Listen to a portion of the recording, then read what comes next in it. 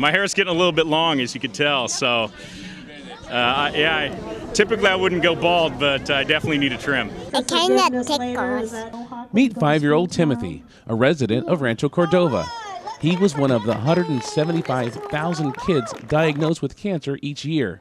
His cancer is now in remission, and he came to participate in the head shaving. But he requested a mohawk. Because mohawks are cool. Because they're cool.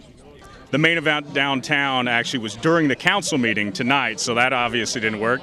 So we decided to create our own event here at City Hall, and it's going well. City Council and school board members, along with the public, braved the shave to help fund childhood cancer research.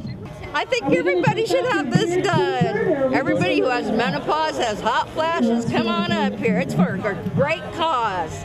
Melody even went to the next level and donated her hair to the Locks of Love organization. Losing my hair is, the littlest thing that I can do to try and help for this cause, and they made it so easy. So I thought, well, might as well get a 2-for-1. Raise money for childhood cancer research, donate my hair to Locks of Love. Both organizations benefit. Their goal was to raise at least $5,000, but they more than doubled their goal by raising over $12,000. If you would like to shave a life, visit cityofranchocordova.org to find out how.